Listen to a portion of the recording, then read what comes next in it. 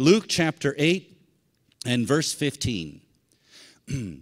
As for that in the good soil, they are those who, hearing the word, hold it fast in an honest and good heart, and bear fruit with patience.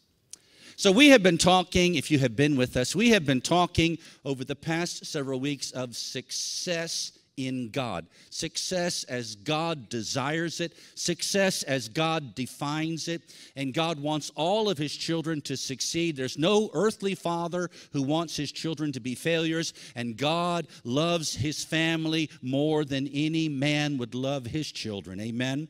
But success in God, my friend, success in God is not measured. It is not measured by how much knowledge you have, but by the results that knowledge has produced in your life. So success, as God sees it, is not measured in seed, but in fruit.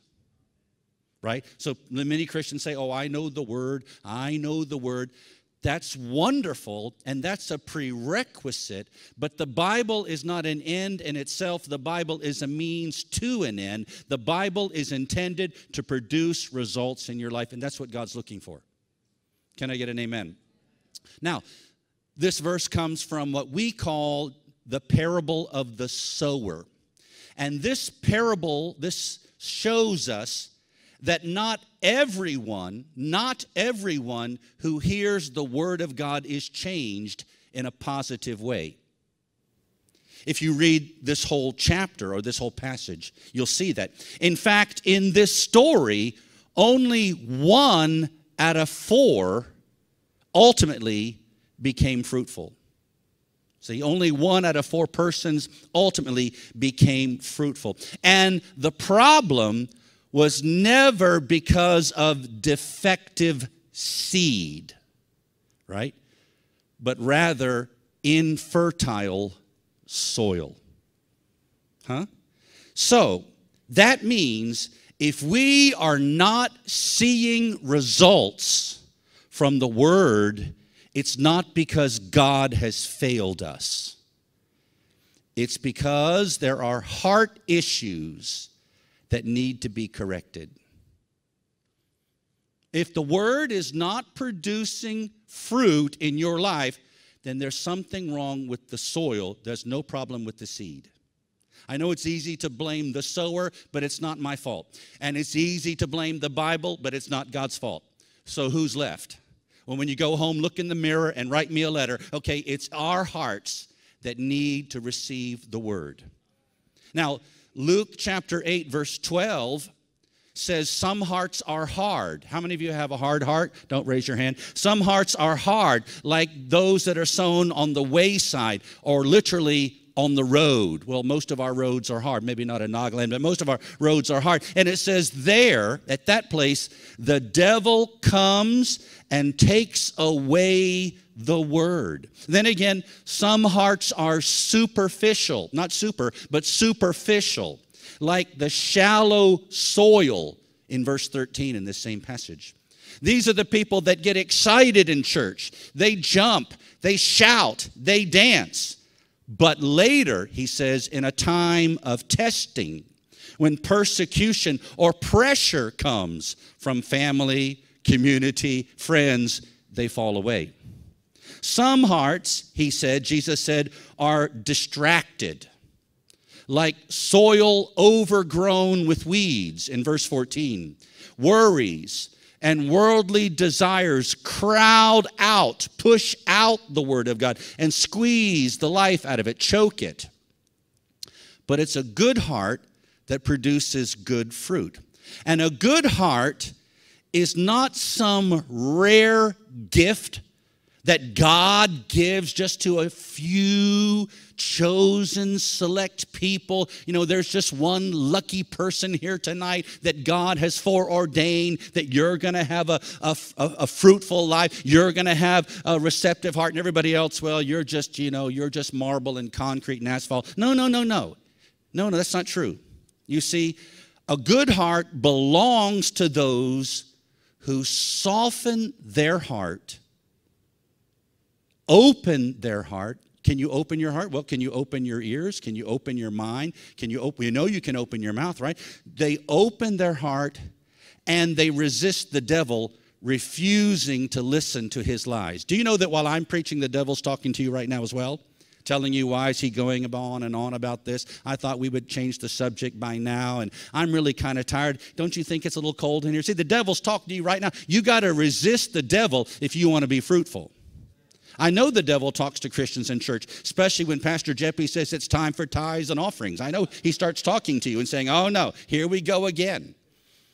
Amen. This heart is found in those who sincerely want more than just a good time on Sunday.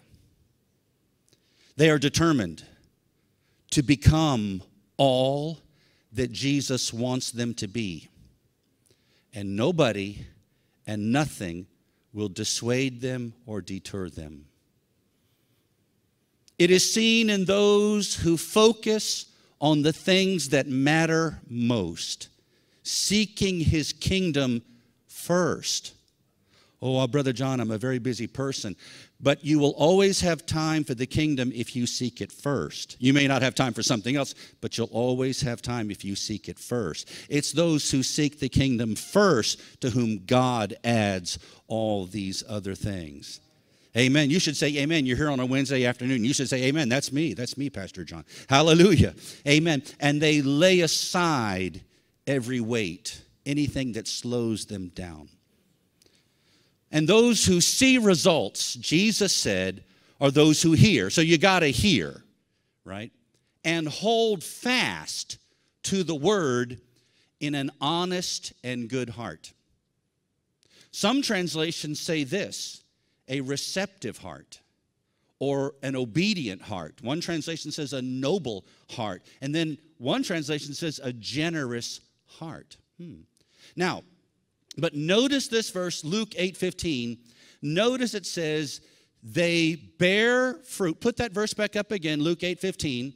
Notice this, they bear fruit with patience.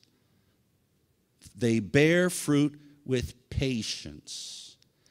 No one can succeed in God without this most crucial element.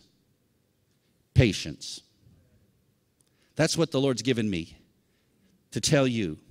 If you want to be successful, if you want to fulfill God's plan for your life, if you want to be a fruitful Christian, if you want to prosper, you must have patience. Everybody sit down. I'm still preaching. Now that tells me something. That tells me that not everything that God does in our lives is instant. That means many things require the W word, waiting. That's not a dirty word. Waiting. Many things require waiting. If you are unwilling to wait, you probably will be unable to receive God's best. God's best for your life requires patience. That's why some people don't get the best blessing. They get the second-hand blessing. They get the third-class blessing because they're impatient. Now, friends, Jesus did not compare God's kingdom to a bullet fired from a gun. Pull the trigger, boom, instantly it's gone. Or a meal warmed up in a microwave oven. Bing, bing, bing, bing, click, dot, dot, dot, bing, it's all ready. But in Matthew chapter 13, verse 31, he said this, the kingdom of heaven is like a grain of mustard seed that a man took and sowed in his field. Now see, that's not really exciting, is it? I mean, that's kind of like, You're thinking something, cosmically exciting and just amazing and dramatic and spectacular. It's like somebody sowing seed. So this suggests that the work of God, the work that God does in our lives, often begins small and takes time. That's worth the trip here, just to know that. Often the work that God wants to do in your life begins small, because seeds are small, you see, and it takes time. Its origins are usually unimpressive, and the change is incremental. But it grows, and it grows, expands, until eventually it eclipses everything else in your world. That's how God works. That's how God works. See? Now, we're talking about patience. In Galatians chapter 6, verse 9, it says this, in due season we shall reap. We will reap if we do not give up. When is due season? I'm ready for the due season. How about you? When is the due season? When is that going to come? Well, it almost always comes later than you want. It almost always takes longer than your flesh wants to wait. Are you listening to me? Hallelujah. So it requires patience. Patience. What happens if we do give up? Then we won't be there when the harvest comes in. Many Christians have sown good seed, and good seed has been sown into their life, but because they don't have the patience, they're not there for payday. They're not there for the promotion time. They're not there when God opens the door. They're not there when He pours out His glory. They're not there when the anointing and the gifts are being distributed, because they were too impatient. Come on, can I get an amen? Hallelujah. So if we are impatient people, we will never achieve the measure of success that God desires for us. Amen? Now, when I say the word patience, nobody in this place gets excited. I noticed nobody jumped up and shouted glory. Nobody took a lap around the sanctuary when I said I'm going to teach on patience. No, most of you are looking like a photograph right now. I'm not even sure if you're still breathing. Because people don't get excited about patience. How many books are on your bookshelf entitled Patience? None. But the measure of your patience largely determines the measure of your success. Oh, you ought to write that down, friend. I'm preaching better than you're listening. The measure of your patience largely determines, mostly determines, has a lot to do with the measure of your success.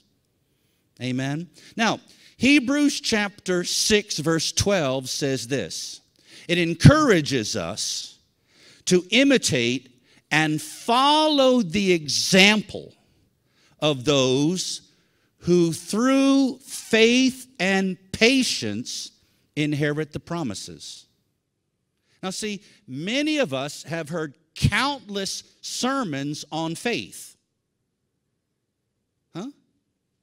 But we rarely, if ever, hear any teaching or preaching on patience. But if you don't have any patience, it doesn't matter how much faith you have. It would be better for you, and I say this frequently, it would be better for you to have a little bit of faith and a whole lot of patience than to have all the faith in the world and no patience. Some people have mountain-moving faith for 30 seconds. That's not going to work. You have to have the patience just to stay in the game, to keep on going. Amen. That's Hebrews 6. If we go down to verse 15, it says that Abraham, having patiently waited, obtained the promises, or obtained the promise. Having patiently waited, he obtained the promise. Now see, the Bible tells us that we're supposed to have the faith of Abraham. That he that has faith like Abraham will be blessed like Abraham. But see, if you have Abraham's faith, you're going to have Abraham's patience. Are you out there? Abraham was 75 years old when God promised to make of him a great nation and bless all the peoples of the earth. He was 100 years old when Isaac was born. He was 75 when God gave him the calling and the promise, gave him the vision. He was 100 when the first and only son of promise was born. In fact, the Bible says in Hebrews chapter 11 and verse 13 that he died in faith, not having received the things that were promised. He died in faith, not having received all the things that God had promised, but he saw them at a distance. He embraced them. He welcomed them. You see, Abraham wanted a son. God wanted much more than that. God wanted his son to rescue and redeem humanity. Sometimes the reason things take longer than we expect is because God is thinking bigger than us. We just want to be healed. God wants to give us a healing ministry. We just want to have our bills paid. God wants to make us a conduit, a blessing that he can use to finance the gospel. We just want the immediate need to be taken care of. God wants to turn our mess into a message, our test into a testimony. God has a better plan. We're thinking about just now, right now. God's looking at the long term. He's thinking about future generations. That's why sometimes it takes longer than what we anticipate. Are you here today? Now, we know that Romans chapter 10, verse 17 says that faith comes by hearing the word of God. And if you want to increase in faith, you need to keep on hearing the word of God. But how do we get patience? Well, notice Romans, but this time chapter 5 and verse 3. Romans 5:3. Not only that, but we rejoice. Somebody say rejoice. We rejoice in our sufferings, knowing that suffering produces endurance. The word for endurance in this verse is the same Greek word translated patience in other places. So this verse says suffering produces patience. Now, if I thought it was quiet before, now it is deathly still. But that's what the Bible says. Now, the word for suffering in this verse is the Greek word thlipsis. Thlipsis. It's hard to say that without spitting on yourself. Thlipsis. And it literally means pressure. Pressure. See? It would be external pressure that is causing internal conflict. Pressure. Squeeze. Now, you do not develop patience simply by experiencing hard times, but by rejoicing in them. Let me say it again. You do not develop patience, not this God kind of patience, by simply having bad things happen to you. There's a lot of people in this world who have experienced all kinds of misfortune. They don't have any patience. They're worse off than they ever were. It comes by rejoicing in your suffering. Not rejoicing necessarily because of your suffering, but in the middle of it, you can still rejoice. Why? Because you know something. Hallelujah, you're developing. Hallelujah. Glory to God. Now, it's not straining, gritting your teeth, holding on by your fingernails just to struggle across to the end. It's having a cheerful expectation and a positive attitude while you wait. It's not just waiting, it's what you do while you're waiting. That's why some people are waiting a long time, because they're not doing the right thing. Amen? Now, you may not appreciate this, but you know, I'm here to help you. I'm here to give you the truth. One reason why things seem to move slowly in our lives, like answers to prayer and, you know, your breakthrough, your promotion, you know, your miracle, that type of thing. One reason why things sometimes, maybe not always, but sometimes seem to move slowly is this. God is more concerned about you developing stamina and endurance than you just finding some immediate relief from the pressure. God is more concerned about the development of your character than your immediate comfort. I say immediate means like just for that particular moment. He would rather you to go through some things so you can develop endurance and steadfastness and patience, even if it's a little unpleasant, because he knows it's worth it. Are you out there today? Hallelujah. In fact, it is actually better for you if your prayers are not instantly answered. Oh, it's real quiet now. I know you didn't hear. Am I speaking English to people that understand English? It's actually better for you. I repeat, it's better for you that your prayers are not instantly answered. Why? Because many times when we have to wait, when we have to endure, we're developing that patience, and that's what's needed to get the bigger things, to move into the bigger places in life. We live in an impatient world, and this generation is less patient than the generation before. Our grandparents had like miracle patience compared to us. They'd walk up the side of a mountain to pick an orange. We can't walk across the street to go to church. You know, we need to develop patience. Maybe I'm preaching too quickly. Maybe we should start having 3-hour sermons so you could really develop patience. We might try that tonight, but I'm not sure. All right? Hallelujah. Praise the Lord. Thlipsis. Again, that Greek word means pressure. You know, from pressure, a fragment of carbon is transformed into a diamond. So that means you do need a little pressure in your life. You do need a little pressure. I don't mean to say you're having an anxiety attack and you're having a nervous breakdown, but you need a little pressure. Especially people that we know and love in this locality. They need a little pressure because they're just complacent. Sometimes God wants to pour the oil, you know, and heal. And sometimes God wants to kick us in the rear end.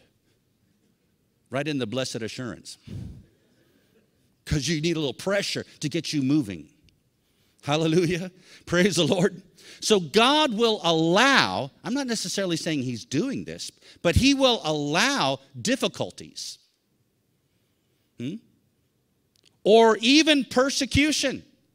Now, I'm not talking about sickness and disease. We're redeemed from that. I'm not talking about guilt and shame from sin because that's what the blood of Jesus is for. But we're not redeemed from persecution. There is a suffering for the cause of Christ.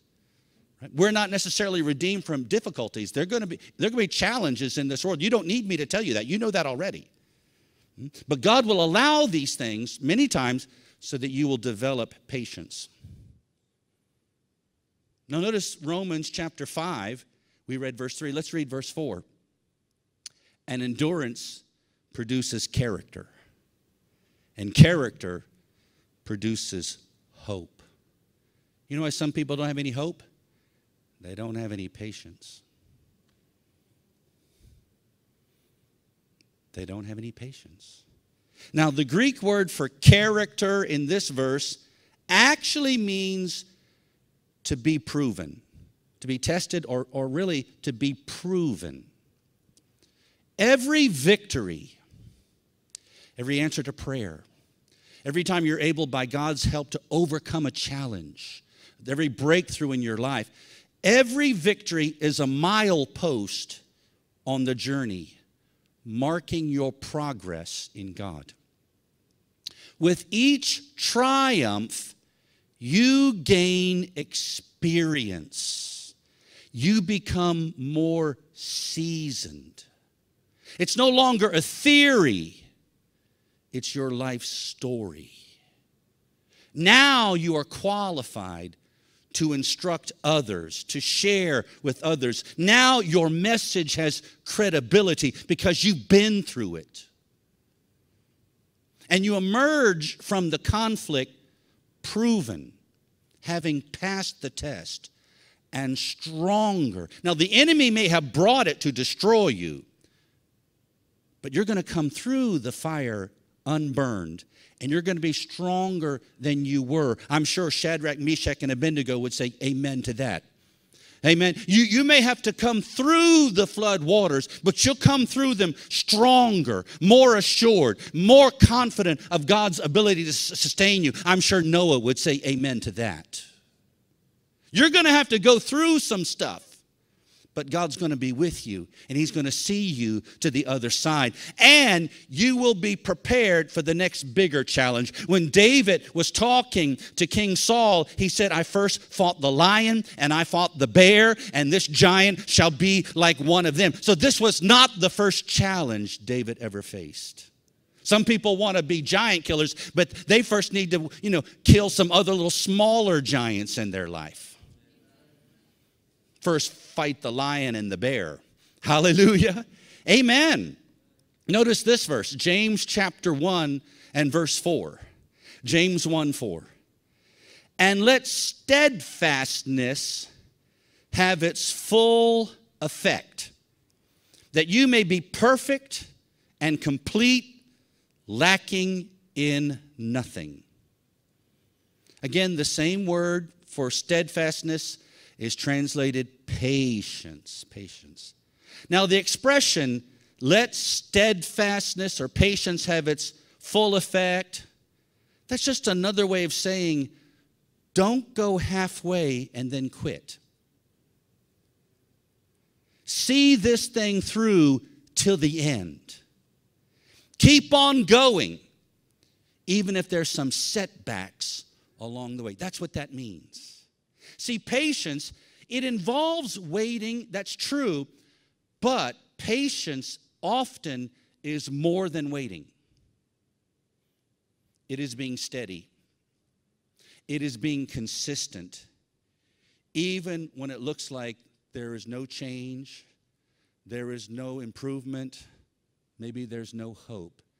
Being consistent, being steady, even in the face of adversity.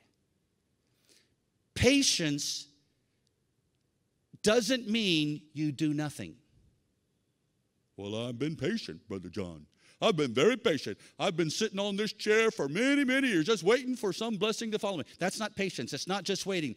Patience means you keep on doing what you know you should do. You keep on believing. You keep on praying. You keep on praising God. You keep on feeding on the Word of God. You keep on holding fast to your confession of faith. You keep on walking in love. You keep on forgiving others. You keep on giving. You keep on serving. You just keep on keeping on. That's what patience means. You don't quit. You just see the thing through. Can I get an amen? Hallelujah. Glory to God. Now, when you say things like, I'm fed up. I've had it up to here. I can't take it anymore. I just quit. Then you're saying all of your prayers were a waste of time. Huh? You're saying that all of your confessions was just nonsense. That's what you're saying. You're taking everything you've done in God and you're discarding it in the dustbin. you're walking by sight and not by faith. Put the facts of God's word ahead of your feelings. God's word is true no matter how you feel right now. God is still on the throne no matter what you're going through right now. This changes nothing. His word is just as valid today as it was 100 years ago or as it will be 100 years from now. This changes nothing. So God said, I do not change. So make sure you don't change. And if you will not allow the circumstances or your feelings to change your faith will change the circumstances. But you got to be steady. You got to be consistent. Now, the devil is putting pressure on you because your prayers, your faith, your confession, your obedience is putting pressure on him. Huh? Why would the enemy tell you your prayers aren't working? Has the devil ever whispered that to your mind? This little thought just seems to come. Your prayers aren't working. Your prayers aren't working. Look, you've been praying and praying and praying and nothing has happened. Can't you see that? Why would the enemy tell you all of your faith confession is a waste of time? If it was a waste of time, he wouldn't tell you that. He'd encourage you to keep on doing it. Huh? Why is he trying to get you to quit? Because it is working. It's obvious. It is working. He's feeling the heat. He's sensing the pressure. And he knows if he can get you to stop, if he can get you to quit, then he'll get the victory. That's why he's stirring up contention. That's why he's bringing pressure. That's why he's trying to get you angry and frustrated, because you're right there. He knows due season is right here. It's just right here. And if I can get them to stop, if I can get them to quit, they'll not get the harvest. But you need to stay steady. I said you need to stay steady. Hallelujah. And here's the benefit of patience. James 1:4, again, that you may be perfect and complete, lacking in nothing. Oh boy, that's shouting ground right there. That's something to get happy about. Let me read that again. Let patience have its perfect work. Don't quit. That you may be perfect and complete, lacking in nothing. Notice it says that you. Before God can change your circumstance, he must change you. See, many people are praying, God, change my spouse. God, change my children. God, change my boss. God, change my colleagues. God, change my family. God, change my community. God, change my world. Well, there's one other person that you didn't mention.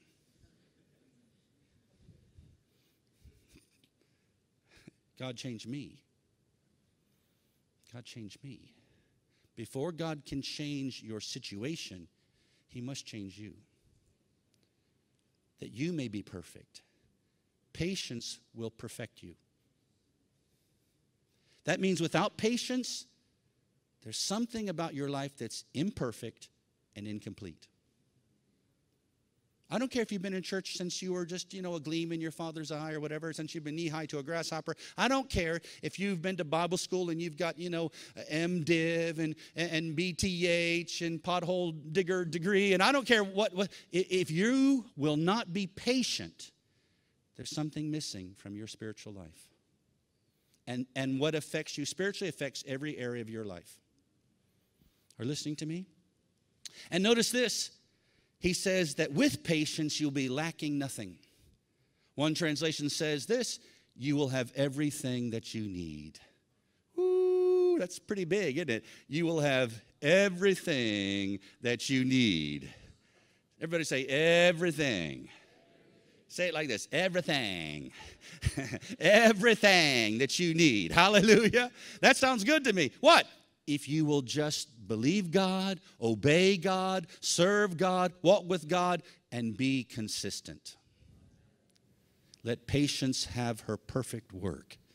Woo! So there is no prosperity in God without patience. So that means God's prosperity is not a get-rich-quick scheme. What does Psalm 1 say? It says that he shall be like a tree planted by the rivers of water, that bring forth his fruit in season. His leaf will not wither, and whatever he does shall prosper. Prosperity is not a gift. It's a process. Trees grow. They grow. It takes time. That's where the patience comes in. Jesus said, Mark 11:24, believe that you have received them, or it, and it will be yours. What happens between the believing you have received it and it shall be yours? Patience. So he didn't say when it'll be yours. He just said it will be yours. So in the meantime, patience. Patience. Hallelujah. Let me go a little bit further. I'm almost done. 2 Peter chapter 3, verse 9 says this. The Lord is not slow. Aren't you glad God is not slow? I know some of you are, but God is not slow. He's not slow to fulfill his promise. Now, see, some people imagine God has arthritis or something like that, that when you pray, the angels have to wake him up. No, God is not slow. He said, I'm alert and active, watching over my word. God doesn't need to drink Red Bull. God's wide awake. I don't know about you, but God's wide awake. He don't need a cup of coffee. God is wide awake today. Amen? He's not slow to fulfill his promise, as some count slowness. But notice this. But he's not slow. He's not slow, but he's patient toward you. Now we, and of course I don't really mean you, I mean those people that should be seated in the balcony but are not here today. We are often impatient with God. Right? We call it prayer, but it's actually complaining. God, I've been waiting for several years now. It's not happening. God, come on, God. I've been waiting a long time. It's been over 2 hours. We are often impatient with God, yet he is so very patient with us. In other words, we can't wait maybe more than a minute or two. Some people, after 40 minutes or so, I mean, their body's there. You know, the carcass is there on the church chair, but the spirit and soul have gone home. I know that. We need the ushers to take the body home. They after a couple of minutes, that's it. They're gone, right? We can't wait more than a minute or two. But God may be waiting on us for years.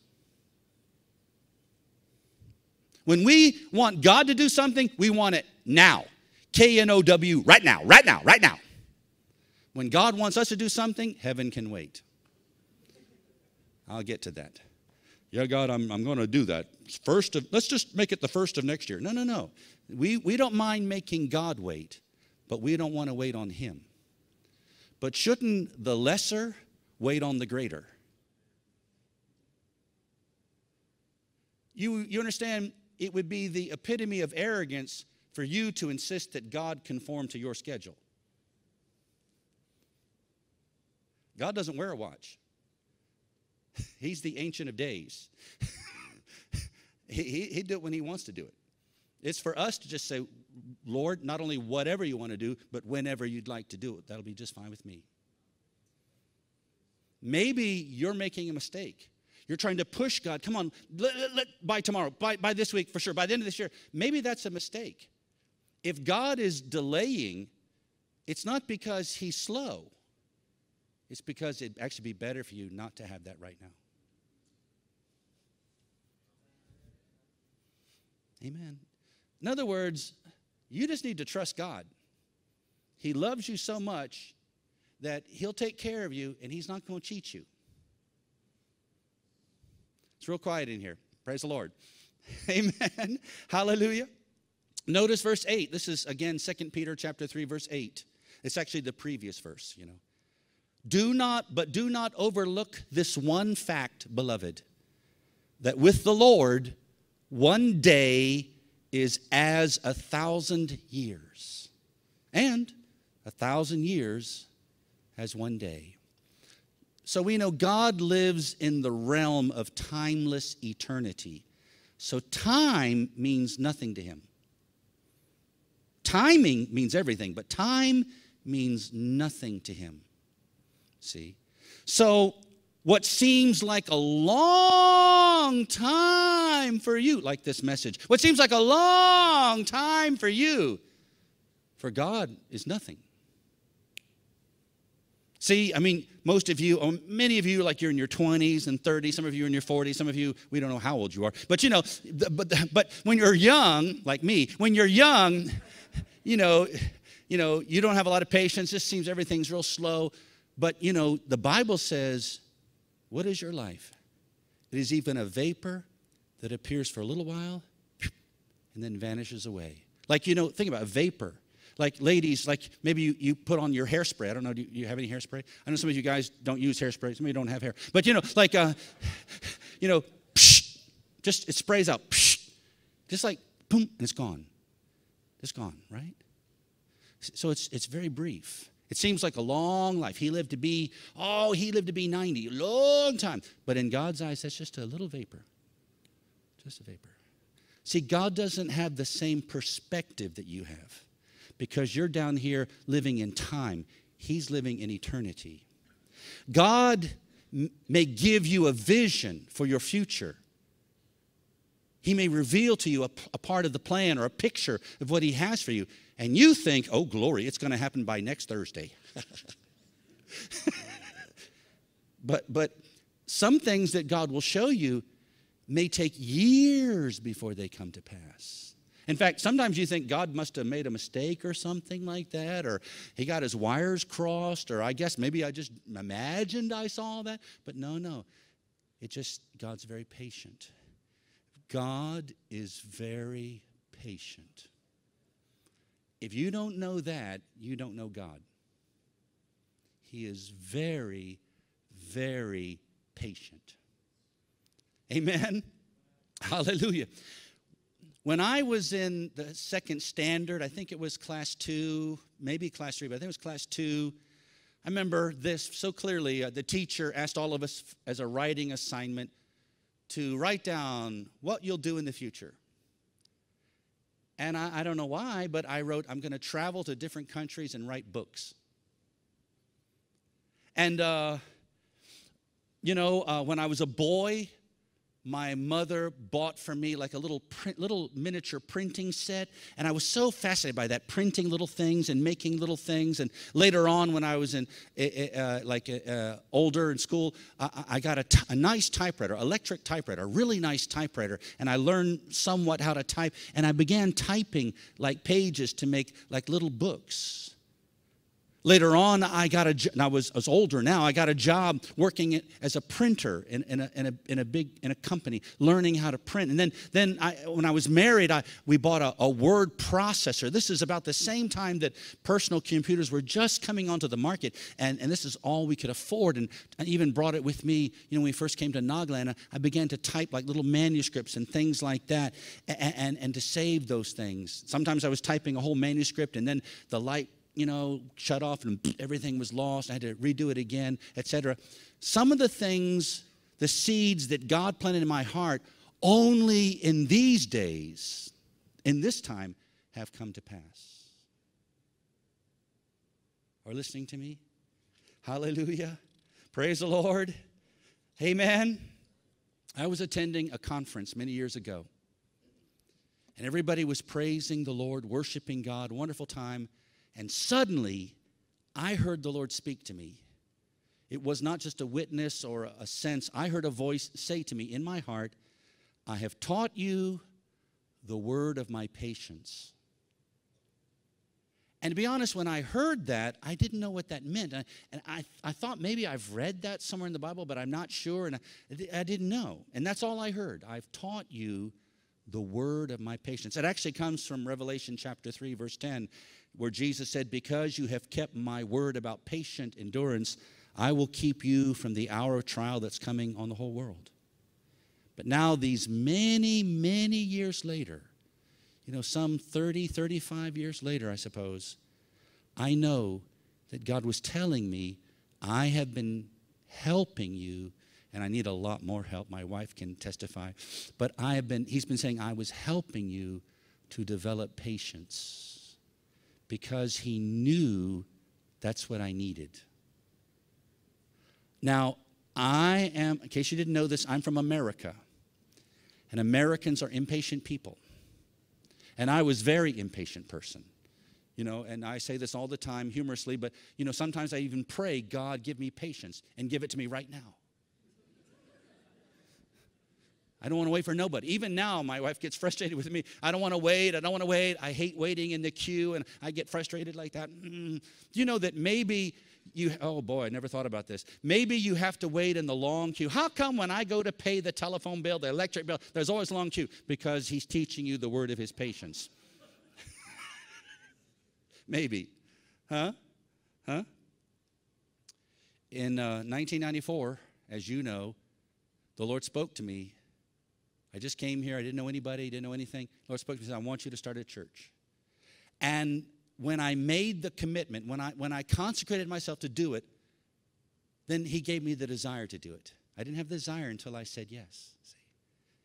And then I saw myself. I don't really mean like a vision, like seeing an angel or something. But in my heart, I saw myself preaching and teaching, like a large crowds and things like that.